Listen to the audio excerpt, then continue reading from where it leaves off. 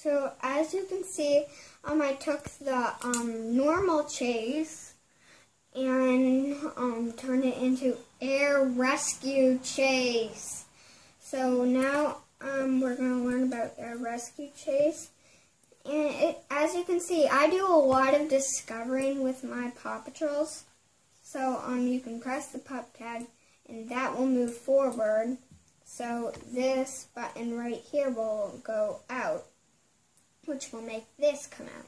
But I'm not going to show you that just yet. So you can put this on, so it has a pup tag. Make sure you put it on really tight because I have pressed the pup tag and it activates and it falls on the floor. So put it on really tight, not so tight that you can't pull it off, but put it on tight.